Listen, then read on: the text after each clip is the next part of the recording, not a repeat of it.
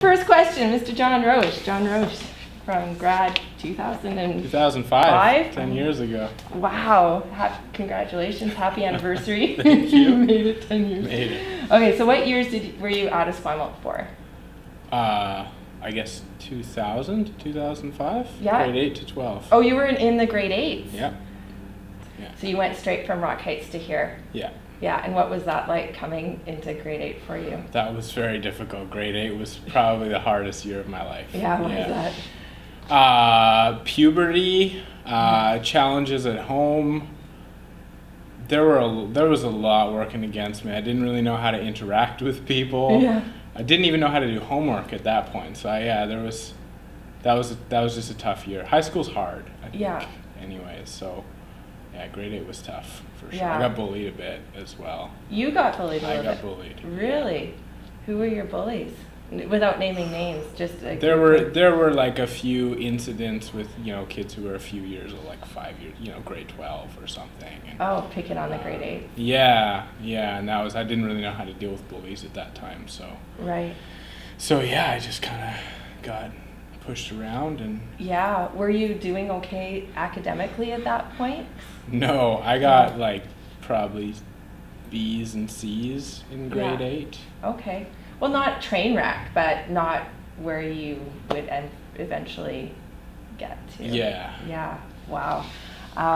Okay. Well, when you were at Esquimalt, what was your favorite class or program? I mean, I know you entered challenge in grade 10, didn't you? Yeah. So you had 2 years of regular class and then 3 years of gifted. Yeah. So favorite class.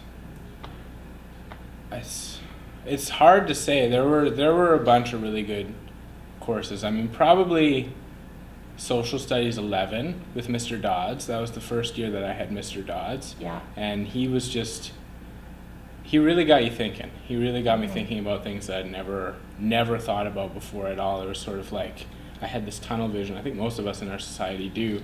And he just blew things wide open, and suddenly there was like a universe of questions that I'd never even considered. And that was exciting to start thinking about things like that.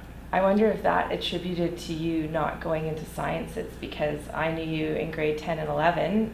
I met you in grade 10, and you're just such a strong math student at that point. Like you had gotten your academics put together. Yeah. And then you were my top physics 11 student. I think you got 100%, maybe 99.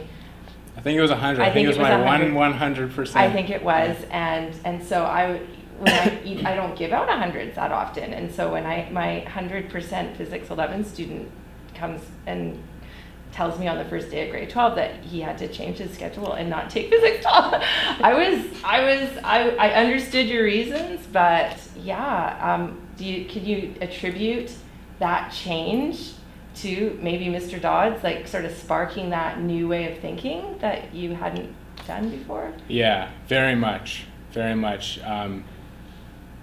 He just kind of opened my eyes. I mean, I wanted to save the world. That was what I wanted to do when I was in grade 12, and I would still love to save the world. My aspirations are a little humbler now, but I hadn't really thought about sort of structural, systemic issues like socioeconomic stuff, geopolitical stuff until Social Studies 11. So when he opened my eyes to all that, to politics and stuff, he got us volunteering with local.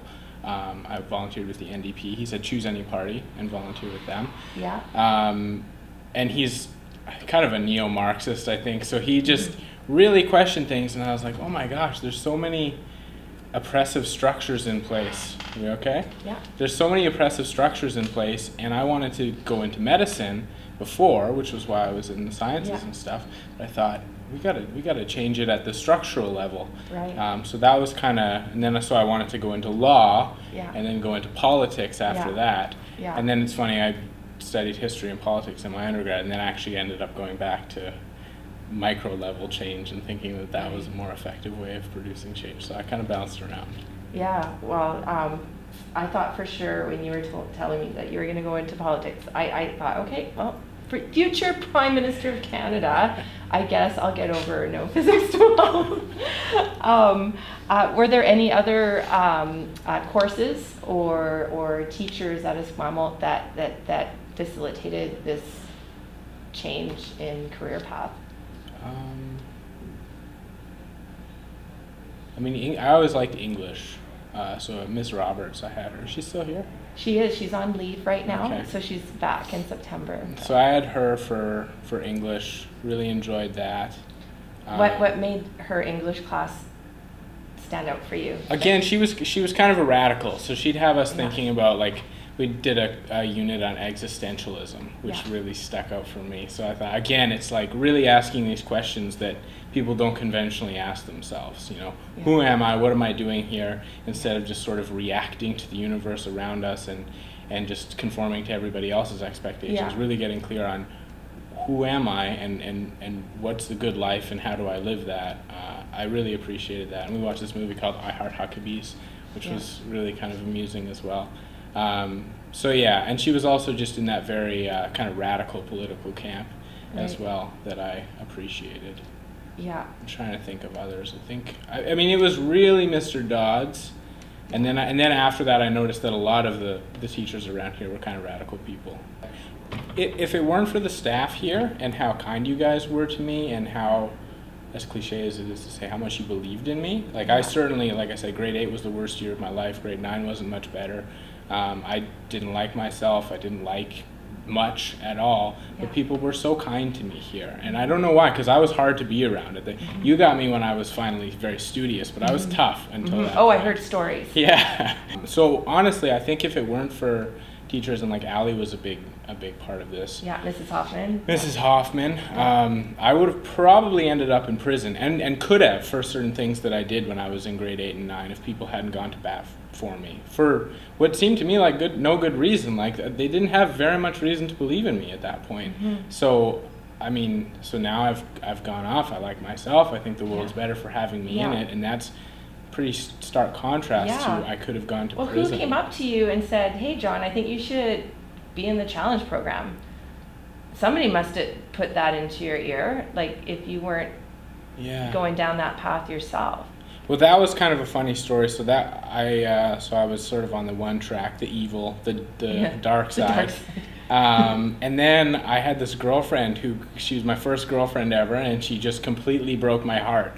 And I thought, man, this lifestyle hasn't really gotten me very far, because my friends, they're not really friends, they're more like lackeys, and they're kind of scared of me, and they follow me, but they'd turn on me, you know, and fair enough, if the circumstances were right. And then my girlfriend, who I really cared about, she cheated on me and then dumped me for another one of my friends.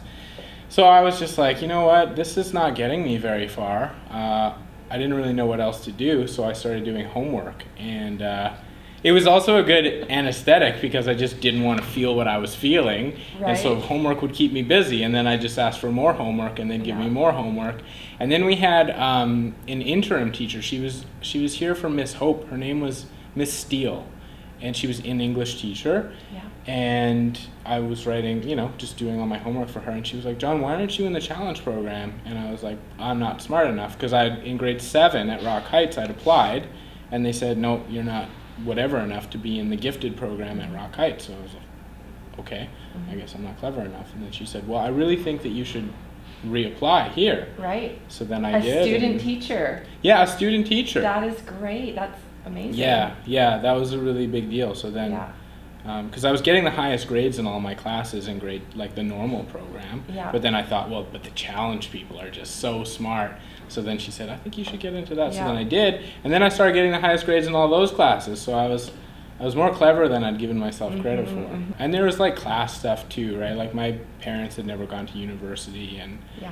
I think a lot of our students here in the challenge program, they come from sort of the better neighborhoods, and they have like social and cultural capital that working class students don't really have. So there's just things that I just didn't know about, because that's not what we talked about at the dinner table if we sat down to dinner, right? So I think that was a part of it as too. I had like the raw intelligence, which you guys recognized, but I didn't have that social and cultural capital. Right.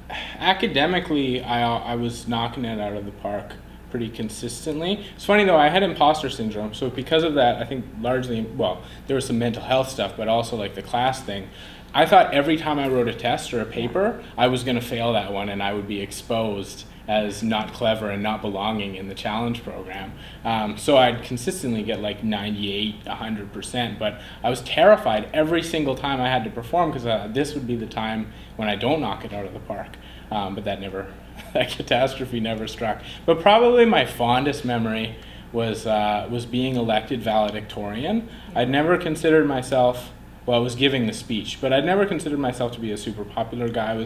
My nose was in the books all the time, and I was never very gifted socially. I had pretty bad social anxiety, actually, so I kind of just avoided people. Certainly never went to parties, but I was a great public speaker. Somehow my social anxiety didn't feed into this one area where it should have been crippling, but wasn't. So we had to give speeches in the auditorium, and then they elected me as valedictorian, and then we went to UVic for our graduation ceremony, and I had like this extended metaphor about Star Wars, and people loved it. It was just hilarious. So I loved that. I just felt like I felt very, very much myself in that moment, and it would be probably a few years before I got back to that feeling of myself. But it was sort of an early indication of what being authentic could be. That was an authentic moment. So I was going to be the Prime Minister of Canada, and then decided I wanted to be a counselor, and then I was also really into spirituality. So I went to school and did a master's in social work and a master's in divinity, which is like a pastoral preparation program. So that was cool. So that's 5 years of school, and then I did it in 3. So I was pretty, I mean, then that was like 2 weeks ago that I graduated. So I'm pretty proud of that. I think that's a great moment. That's sort of a culmination of a lot of great moments. I'd say the other one, though, I've sort of mentioned it a couple times. The other one was overcoming like my social anxiety and like super low self-esteem. That was one that was pretty crippling. So I did really well academically. That's not really a new thing, but liking myself, that's a new thing, and that's probably my greatest achievement. That took a lot of work. That took walking across Spain on a pilgrimage, living in a monastery, hitchhiking across Canada, going to therapy, going to 12-step groups. I've been meditating for 8 years. I've put a lot of work into being and liking myself, and so that's probably my greatest achievement. So I went through my undergrad at UVic. I studied history and politics because I wanted to be a lawyer. Then had sort of this conversion experience in the middle of that where I realized that I'd been chasing happiness for a long time. And so I was actually a really gifted athlete before I got into the scholastic stuff. And then I was really good at school, and then got a full scholarship to go through UVic. And was doing some other things that I thought, like women relationships, sort of thought that would maybe make me happy, and nothing ever worked. I was very unhappy. So I got into spirituality because I thought, well, they claim, they've got a pretty good diagnosis of the human condition. Like the Buddha said, life is suffering. I can identify with that. And he also said there's a way out of suffering. So I thought, okay, I'll give this spirituality thing a shot. So essentially, I worked for a year after graduating from my undergrad, and then decided I needed to go on an epic kind of quest. So I went to Europe, bought a one-way ticket, and thought, maybe I'll never come home. Maybe I'll become a monk. So I went over, visited monasteries, hung out with monks, hung out with friars, lived in monasteries, and part of that, I decided I should walk a pilgrimage if I was going to be a pilgrim. So I walked across Spain, and that I think was 31 days. It's like 800 kilometers across Spain. And the whole thing was kind of just like a mail. It was like Eat, Pray, Love meets Into the Wild, this kind of journey. And I guess I was looking for peace, something like that, and I caught glimpses of it.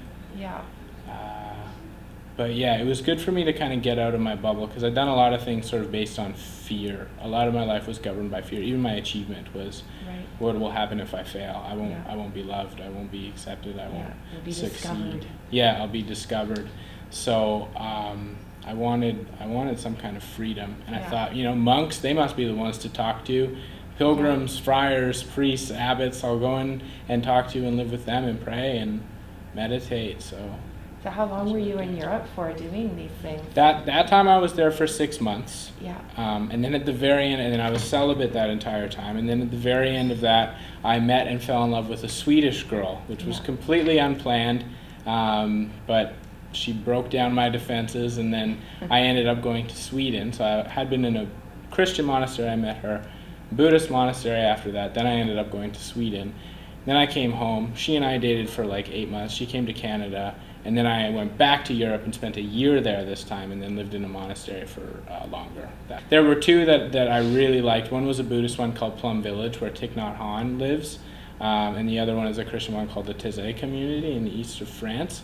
And both of them have very simple lifestyles. There's a lot of chanting, a lot of meditating. They're in the countryside. And it's just a beautiful, simple life where there's no...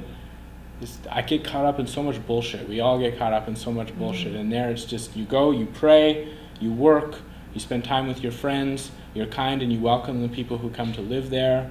You go to sleep and you repeat it. And it sounds like it would be super boring, but it was super, super satisfying. So yeah, so there was a long time where I thought I was supposed to be a monk. I had a monastic calling, and that's why I spent so much time there. And then eventually decided I wanted to come back, kids and a wife. Yeah. So part of my journey when I went out east is kind of ironic, but I went out to study spiritual care and counseling and psychotherapy. But I decided I'm going to get good at talking to women. So I got really good at talking to women because, you know, like when I put my mind to something and study about it and learn about it, I get good at that. You knock it out of the park. So I did that, and then I knocked that out of the park, but I ended up like hurting people. I ended up hurting people and using people because, like I said, I'd always felt bad about myself, and I thought, well, I'll rope people in and that'll bolster me. And like, you know, the popular guys at Esquimalt High, they always had these beautiful women around, and I was always off in the corner, you know, just studying. I want to be like those guys. 2 years later of this, I was like, I don't want to be like those guys. That's really no way to be. And then actually somebody ended up breaking my heart, and I was like, that's how that feels. That is not nice.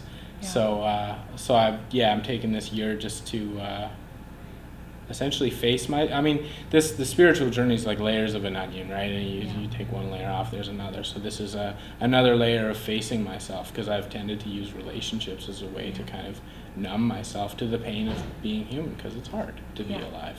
Yeah, and just to look at yourself in the mirror. Yeah, exactly. And like I never drank, I never did drugs, I don't eat sugar, I don't shop, I don't play video games, don't watch TV.